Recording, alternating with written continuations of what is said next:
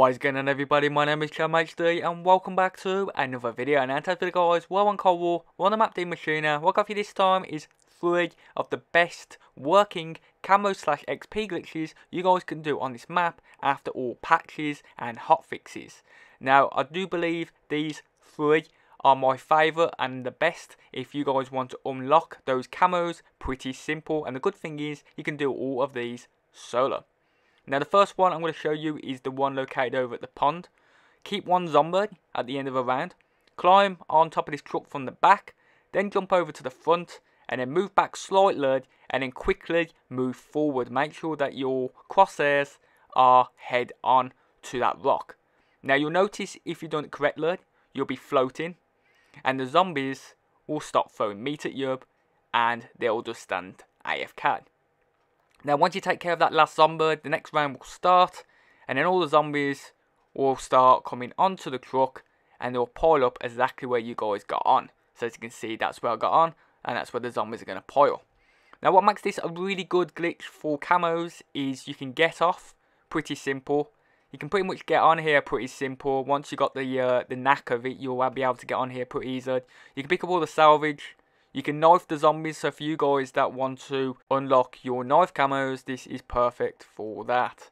Now, another thing is, if you guys put on the energy mind, it is absolutely awesome. It's probably one of the most OP field upgrades that you can use in these glitches, because it doesn't just kill the zombies. The second blast, if that kills another zombie as well, you will refill your energy mind to 2. You can't pick up the drops, unfortunately, in this spot, but you're not going to need to worry about that, because one, you can use the wonder weapon if you guys want to. You can also keep one zombie at the end of a round, pick up the max ammo, and then literally just get back on here. As long as you keep one zombie, it really does help you out, because even if that zombie throws meat at you, you do have a couple of seconds in order to try this a couple of times to get on the spot. You're not going to get it straight away. It can be quite tricky, like I said in this. It's one of those ones where you have to make sure that you're 1, dead onto the spot, and 2, that you're only back just a little bit and then you're moving forward. Now, like I said, you can get off at the end of each round to buy ammo, to upgrade your weapons, to buy perks, to buy armor. Literally all the things that you're going to need. Also switch weapons. If you've upgraded a certain weapon, you can then switch it to a different weapon and get back on here as well. Recommend you guys pack a punch in your guns as well in order to get through a whole round. As you can see here, I'm just showing you that you can't always get it straight away, but it does take a while. But as long as you keep one zombie, it'd be a lot easier to maintain and get on this glitch. Now, the Megatons do attack you in this spot, but the hounds and the zombies pile up. Now, the next glitch I'm going to show you in this video, which I believe is probably one of my favourites. You're going to need to keep a zombie at the end of a round. Don't have more than one. Crouch right into this corner in the living room. Find the barrier and basically crouch and walk up this barrier slowly until you get to the rock. Turn to your left where the zombie is piling. Get the zombie to down you.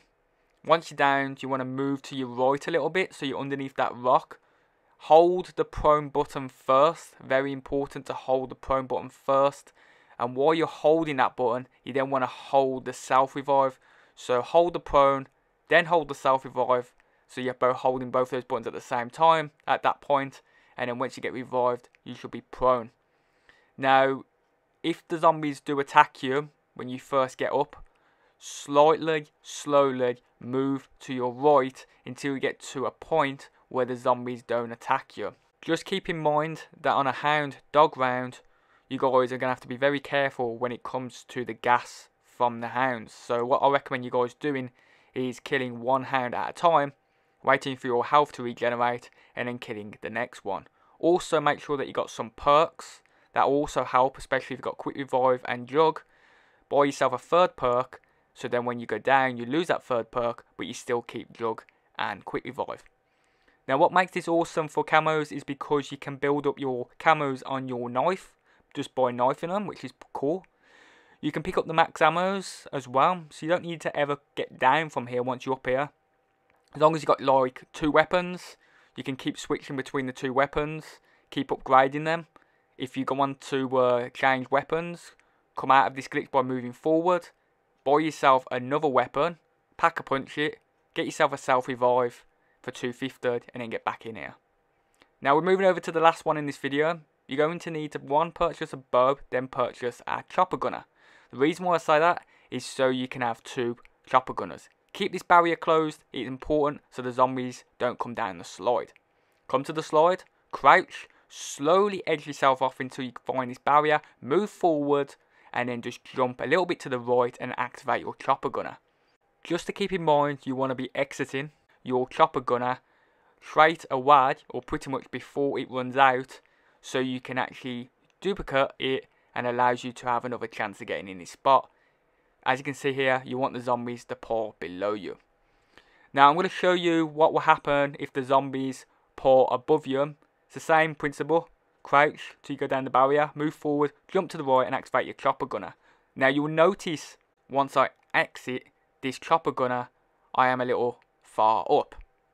Not really a bad thing, it just means the zombies and the Megaton will pour above you instead of pouring below you. The only downfall to this is that once the zombies pour up enough, you'll get that one zombie that will attack you. So I recommend you guys not getting the zombies to pour above you, just get them to pour below you. Now the good thing about them pouring below you is you can pick up the drops as long as they're close, which is awesome.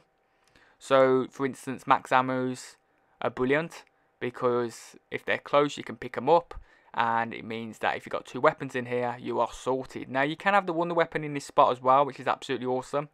But everything pours up from the Megaton to the hounds, the dogs, the zombies, and the gas doesn't touch you. And you can just keep ranking up. So apart from that, that's been your boy ChadderManHD, and I'll see you guys on my next video. Bye bye!